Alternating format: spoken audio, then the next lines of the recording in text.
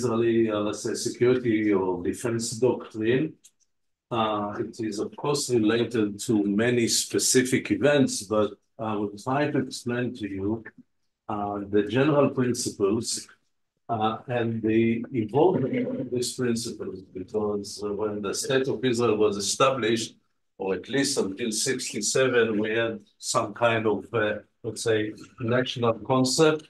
Many things have changed since then. And part of the explanation was based on more, let's say, political, strategic, general, geographic explanations. And some of them will be purely military explanations. And again, we are not a military academy. I'm not going to speak about, let's say, these matters in depth, because I already told you I love to speak about tactics. That's what I did most of my life in the military. But it is important to try to understand not necessarily the tactics of the military, but the principles or even the philosophy of the tactical thinking, which is important because many times this is the explanation why certain action was taken and other actions were not taken. So it is important to try to understand. When the State of Israel was established back in 1948, and a short time after that, David Ben-Gurion was the first Israeli prime minister. He actually was the first one who wrote an official paper, and he called it the Defense Doctrine of the State of Israel. And he said that there should be three main principles. The three main principles are, number one, we have to be able to deter enemies and potential enemies. Why? Because contrary to many other countries that were in period of wars, but in the end of the day managed to reach some reconciliation or peace or agreements or compromises with their neighbors, we live and still unfortunately live, but this is certainly true if I'm speaking about periods of 76 years ago, in an environment that actually does not accept us. An environment that is looking to find a way to attack us or even to eliminate us. So if we fail to deter enemies or potential enemies, it means that we will not be able to survive because we will be in a continuous military struggle or in continuous military conflicts. So the very first principle is to be able to deter enemies and potential enemies. Now, this is essential, I would say, for every country, but for us, as I try to explain, is critical. And in order to deter enemy, you have to project power. You have to show not only that you do have certain military capabilities, this is a precondition, of course, but also you have to project the willingness to use this force. In other words, sure. That's fine.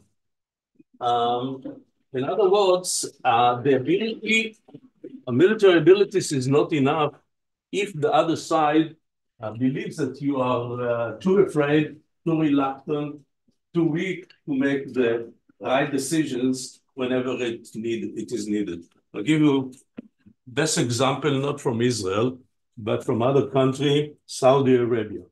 About 4.5 years ago, because if I'm not wrong, in September 2019, Aramco, which is the biggest oil industry in the world. This is a national oil industry of Saudi Arabia. Saudi Arabia relies, of course, on this industry more than on anything else.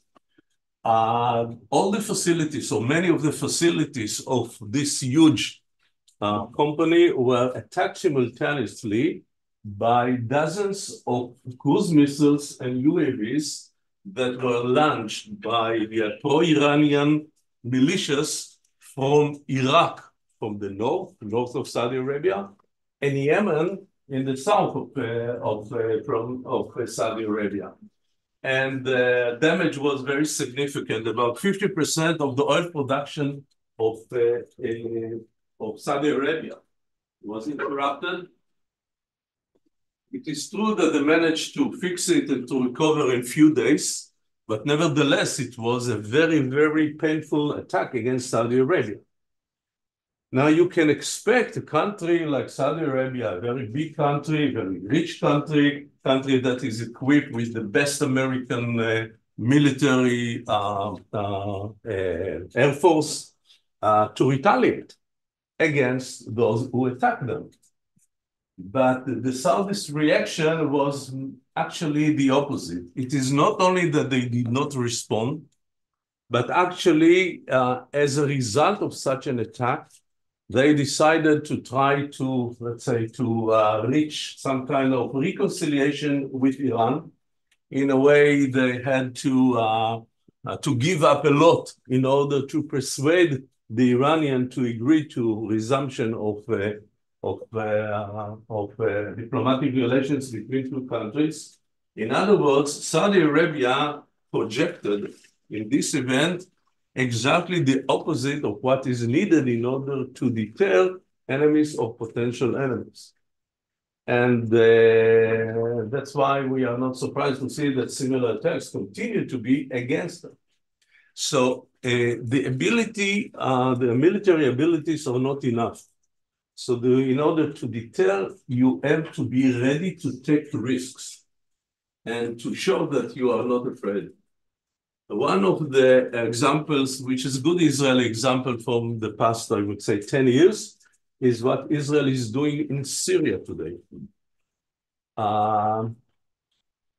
In Syria, about 12 years ago, a civil war began between the regime of Bashar Assad and different kind of groups of opposition. Some of them were ISIS, some other were just ordinary Sunnis that were against the regime. The regime is not Sunni, the regime is of Alawin, which is minority of Syrians that actually control the country.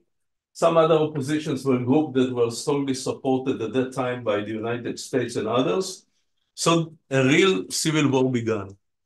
And the Bashar regime, in the end of the day, managed to succeed and to win because, ironically, they received the support of the West and the East simultaneously. The Americans helped them because the Americans or other Western countries did support them because the NATO forces fought against ISIS in Syria, but they helped the regime because it was the regime against a group of other cluster of many other enemies. So actually, even if it was not the intent, the Americans helped Bashar Assad, but those who helped them much more were the Iranian and the Russians. And Iran helped them mainly by not only supplying of weapons, but also by sending forces to fight with Bashar Assad, with the regime of Syria. And most of the forces were Hezbollah forces from Lebanon, that is actually an Iranian proxy, and thousands of them were sent to Syria to fight for the regime in Syria. Now, why the Iranian did it? The Iranian did it not because they were so nice to Syria, and not only because they wanted that regime will sustain, but also because the Iranian had a long-term plan. And according to what I already told you, and we will return to this matter probably in some other opportunities, Iran wanted and still wants to create a ring of fire against around Israel and to be able at some point to attack Israel from all directions. So they do have Hezbollah in the north, they do have, or they did have Hamas in the south, there are some other forces in the region, but they said, why won't we, Iranian, establish in Syria a similar strong militia that will be, that eventually will become to be as strong as Hezbollah in Lebanon. So if Israel faced today a very significant or severe threat from Lebanon, the Iranian plan 10 years ago was to establish a similar militia in Syria, what we call in Israel Hezbollah 2. And they began to take all the actions in order to do it. They arranged a group of volunteers from many, many Shia communities from Iran itself, from Lebanon, from Afghanistan, from other places. Of course, they could equip them with very, very advanced Iranian weapons. They began to train them, and it began to be a real growing threat against Israel. Now, a decision that was made in Israel 10 years ago was not to let it happen. Now, in order not to let it happen, it is not enough to say we cannot tolerate it, because words are not convincing. The only thing that convinces someone, at least in this part of the world, is actions. And so Israel decided to attack those Iranian facilities in Syria, or those Iranian forces in Syria, and especially to try to create, I would say, to eliminate or to decrease significantly the abilities of those new militias in Syria to grow and to become to be a very significant military force. Now, in order to do it, we had to attack targets in Syria constantly, let's say average of at least once a week, for 10 years. So for more or less 500 weeks, since 2014 or 15, we constantly attack targets in Syria. Now, any attack is dangerous. Number one, because we have to overcome the Syrian air defense system, which sometimes manage to do something. They even shot down one Israeli aircraft some years ago. This is threat number one.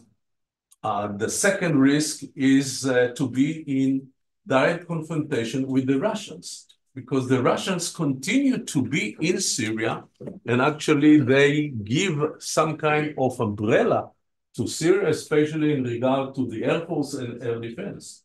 And at least once we were that close to being in a complete clash with the Russians, because there was an Israeli attack in Syria, and the Syrian anti-aircraft system made a mistake. They identified a Russian aircraft as an Israeli one, and they shot it down using, by the way, Russian air defense missiles.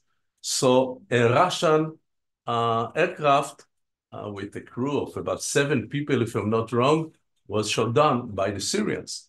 But the Russians actually accused us. It is all happened because you attacked Syria and you created some confusion among the Syrian air defense system.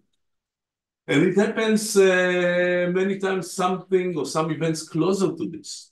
So this is another risk. And a third risk is that we understand that at some point, the Iranian might decide to attack back Israel.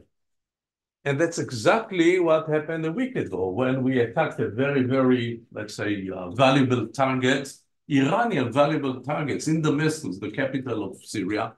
We killed 7 senior Iranian officers that are responsible exactly for this mission to establish a strong pro-Iranian militia in Syria. So far in the past 10 or 11 years, we managed to, let's say, to contain this threat and to reduce it significantly, and to cause the Iranian to be careful, because it is not only that we say that we will do something, we actually do something.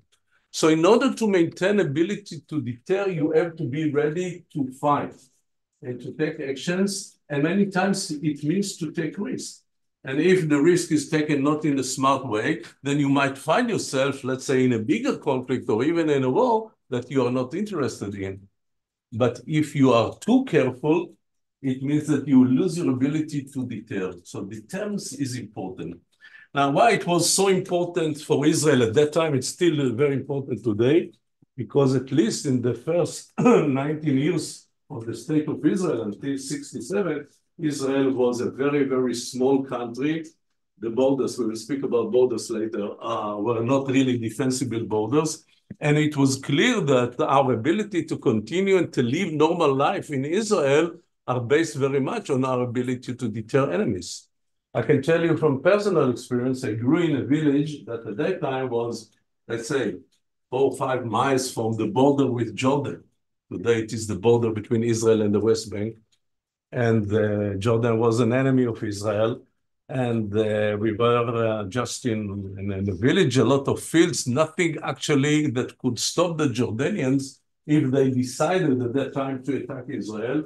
And as a child, I felt very comfortable. It is not that I understood everything that I understand right now, but we felt comfortable because we did have a feeling that the state of Israel can deter enemies, although all the enemies, actually all the countries around us at that time, were not only our enemies, but explicitly said that their goal is to destroy Israel.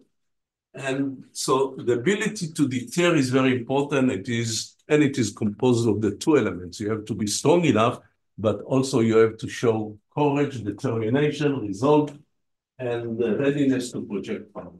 So this is about the first Israeli principle, deterrence. The second one is to be able to have a successful or effective early warning system. Since Israel is so small and so vulnerable, again, I'm speaking specifically about the first 19 years of the country, it was clear that if the enemy attacked us by surprise, we might not be able to confront it.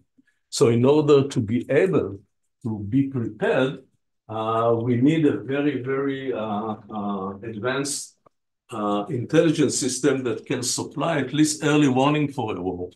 And the most important mission of the Israeli intelligence, there are many, many missions of daily life, but the most important mission is to give early warning before a war begins.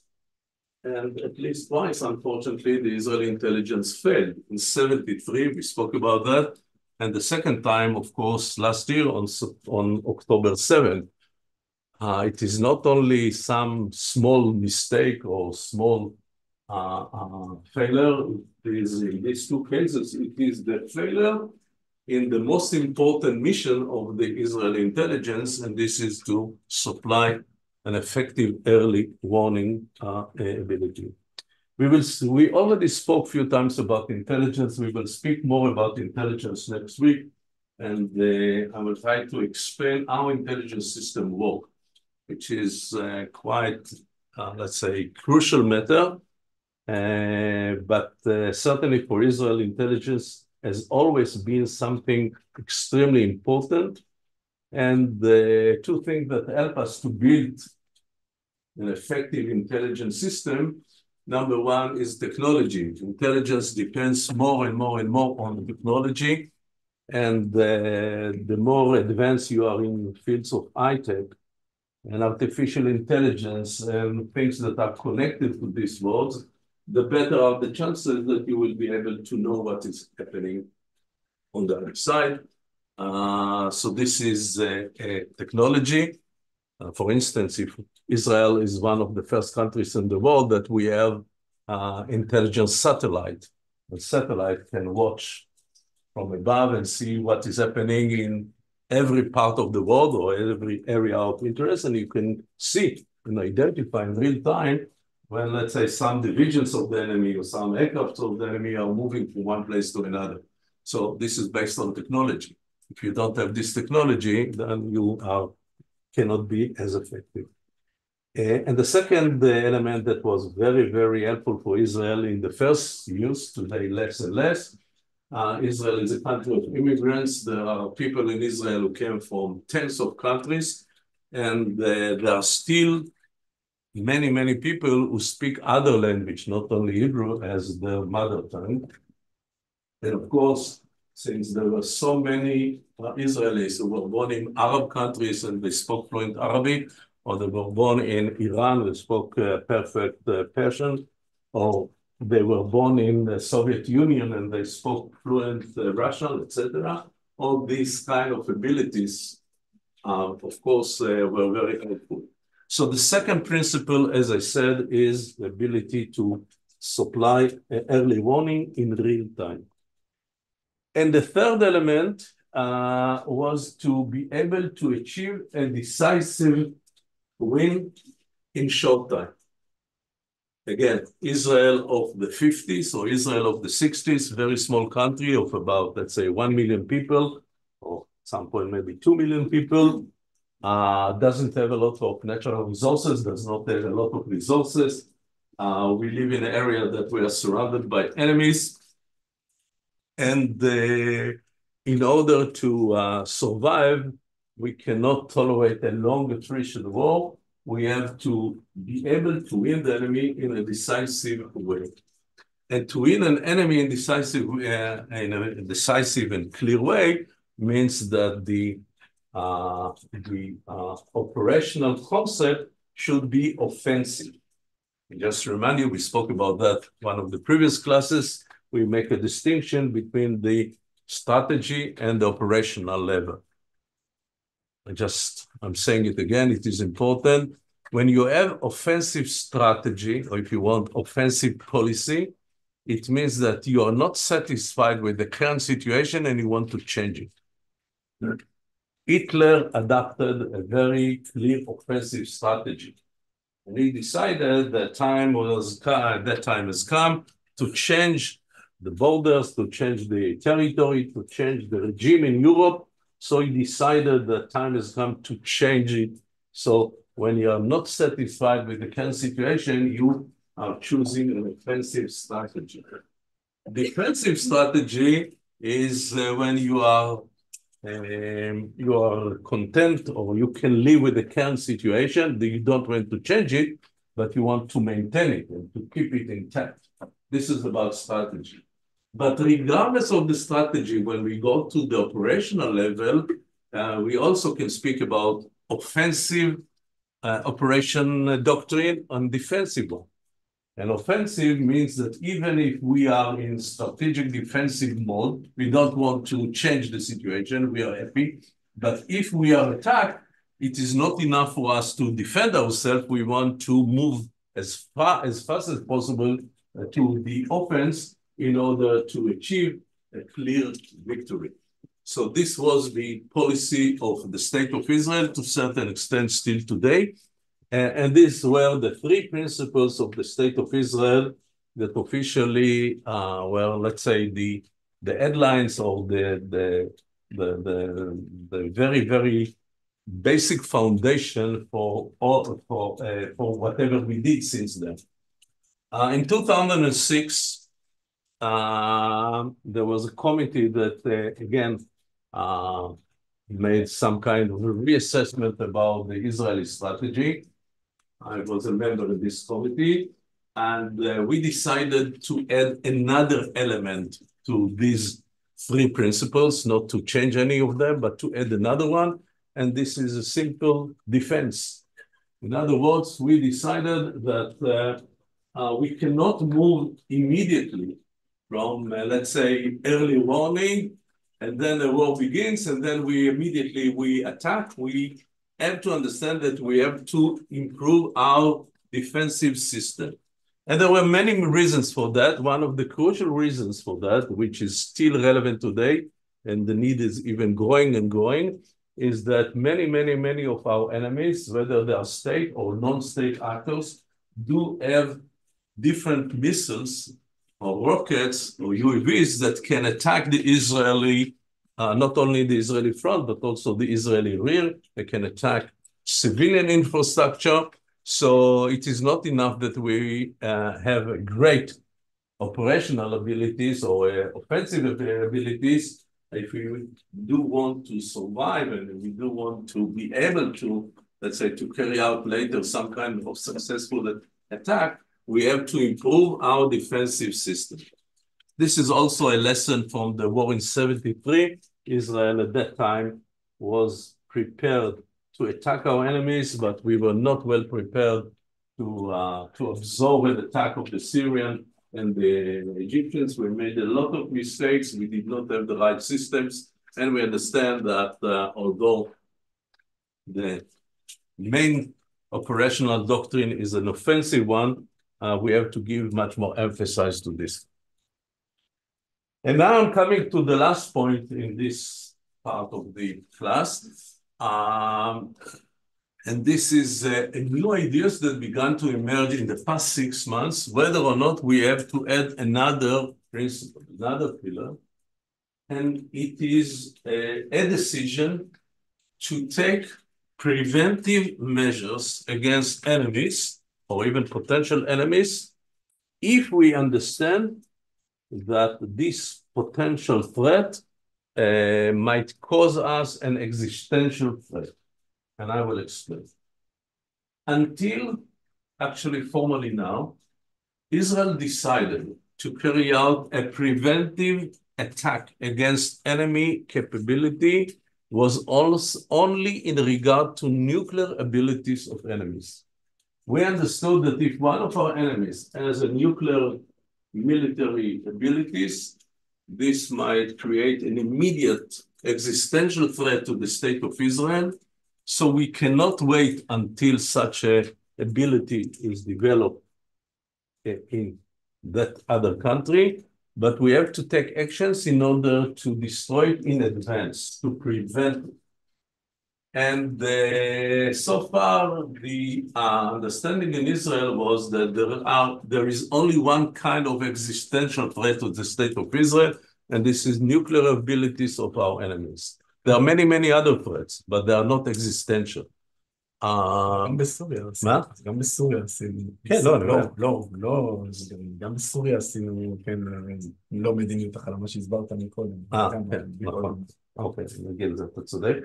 And Israel attacked twice nuclear facilities in our countries. The first one was in 1981. We attacked the Iraqi nuclear reactor in Baghdad. The name of the reactor was Osirak. It was built by whom? Who supplied these nuclear abilities to Saddam Hussein in Iraq in 1981? The French. It was a French reactor, and it was a very successful airstrike carried out by 8 Israeli aircraft in June 1981, and it was completely destroyed. And the second time that we did something similar was in Syria in 2007, when the Syrians managed to build in a very, very confidential way a nuclear facility in the eastern part of the country. And a similar airstrike was carried out that year in 2007. And again, this facility was totally destroyed. But these were actually the only real cases in which we made a decision to use, let's say, preventive measures. Although what I just explained about Syria in the past 10 years is also some kind of preventive measures. Now, again, I want to explain or to say again, what is the difference between preventive action and preemptive action? Preventive action, the goal is to prevent military abilities of the enemy. Maybe the enemy produced certain ability, the enemy still does not have any intent to use it. Nevertheless, we cannot tolerate the existence of such ability on the other side. So we take a preventive measure, in simple words, just to prevent this kind of ability. A preemptive strike is something different. Preemptive strike means that if I know that the enemy is going to attack me in a matter of few days or sometimes even few hours, and I know that he is going to do it, and I don't want to give him the advantage of being the first one to strike, then I decide to strike before he strikes me. And this is a preemptive. For instance, unfortunately on October 7th, we had no clue that Hamas was planning to do what they did. But let's assume that if we knew about that a few hours before, we could take preemptive action in order to attack all the areas where they concentrated their forces. So going back to this list, today, some people suggest that we have to add here 5 and to say the following. Whenever the enemy is not a state, but a non-state actor, it could be Hamas, it could be Hezbollah in Lebanon, it could be other potential non-state actor, but that threaten us, we cannot tolerate the existence of such a threat, and of course not the fact that this threat is growing and growing and growing. So we have to take actions. Even if there is a complete calm, the enemy does not intend to attack you in the short or the foreseeable future, then we have to do whatever we can in order to prevent this potential threat. Actually, discussions about that began to be very relevant in Israel a few years ago in regard to Hezbollah in the north. We spoke about Hezbollah, previous class or two classes before, and Hezbollah has a huge amount of rockets and missiles. This is something that actually we don't like. It does create a lot of threat. But most of the missiles and the rockets until recently were statistic weapons. Statistic weapons means that if they launch, let's say, a rocket from Lebanon to Tel Aviv, and they want to hit a specific target over here, then usually is TV. Distribution of the then it might fall in a radius of more or less 2 kilometers. So even if they want to attack a specific building over here or specific facility, there is very, very slim chances that they will be able to hit the specific target. So it is a matter of about 2 kilometers that it will fall here and there. And the distance of 2 kilometers means that it is not precise weapon, it is a statistic. But unfortunately, Hezbollah, again, based on Iranian technology, managed to develop 3 kind of weapons that can be very precise.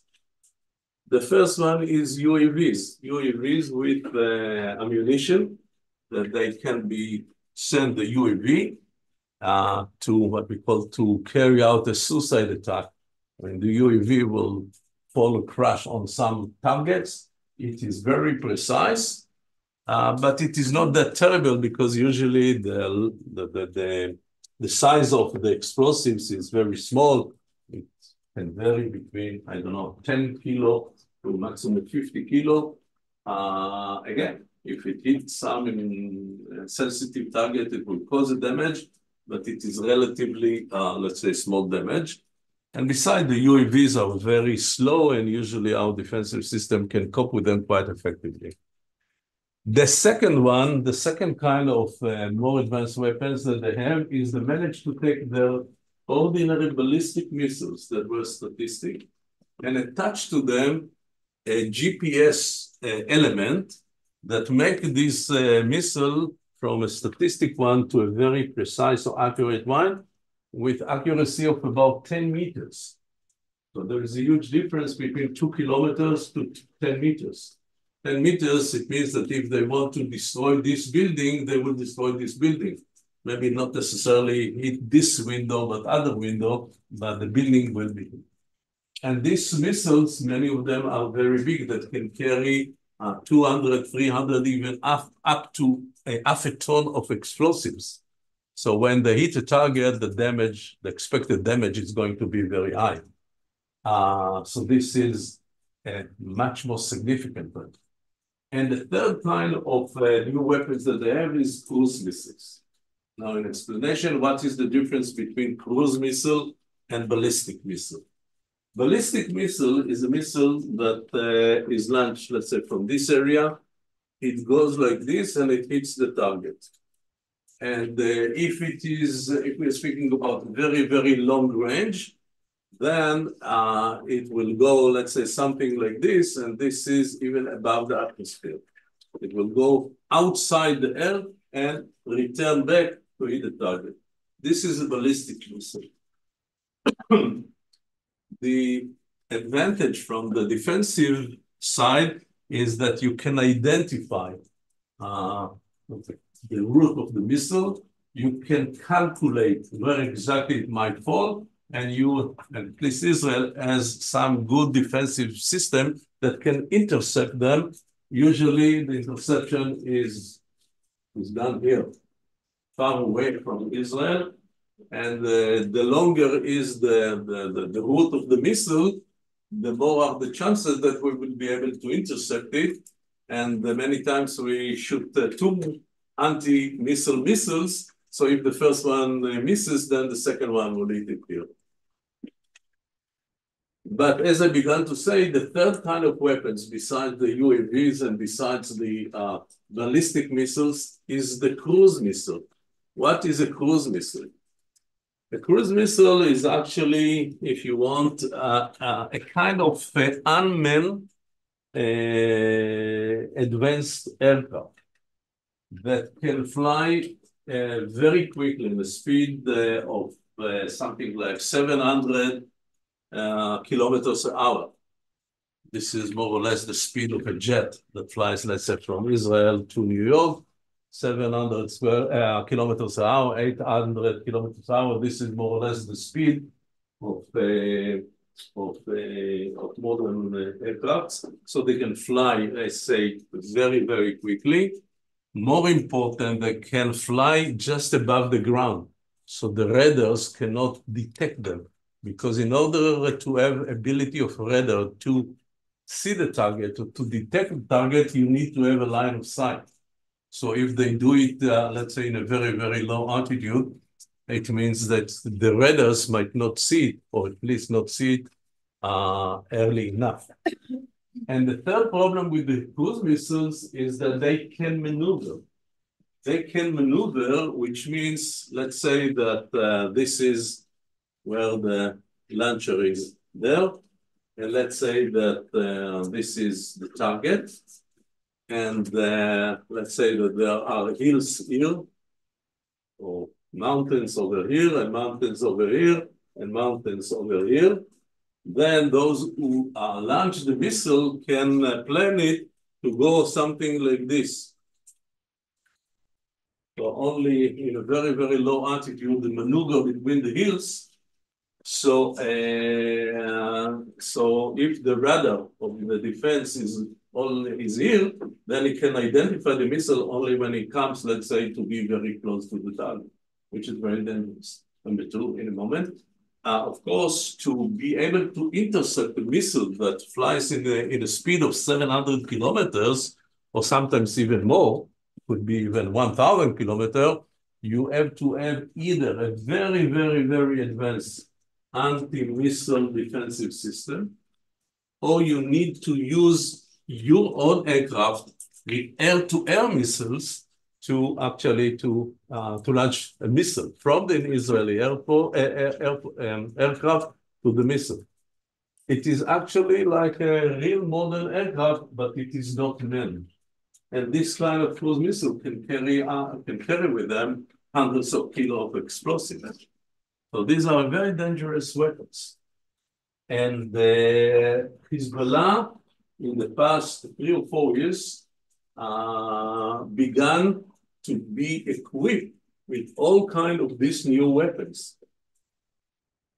Now, the real question that was under discussion in Israel was the following ones.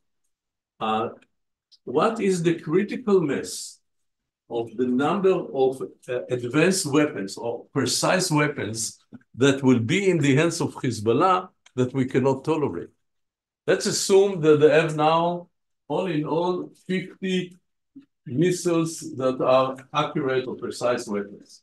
So we say 50 is fine. We can cope with 50. And even if some of them will be able to penetrate our defensive system, the damage is not going to cause a catastrophic, let's say, disaster in Israel. Now, what happens if they have 500? Can we live with 500 of weapons like this? Or maybe we cannot. And if you say, yes, we can live with 500, then we can also say, what happens if there are 5,000? Now, if you say, for instance, that you know how to live with 500, but you cannot tolerate 5,000, it means that in this point, before the 500 becomes 5,000, then you have to take a preventive measure, or you have to begin a preventive war, just because you do want to prevent these military capabilities to grow. This is a real dilemma. And after the last event, October 7th, some people suggest, just as is written here, intolerance toward enemy's force building. Of course, if the enemy has just another rifles and another, I don't know, small primitive weapons, it is not referring to this element. We are referring, of course, to weapons that can really risk or threaten the state of Israel.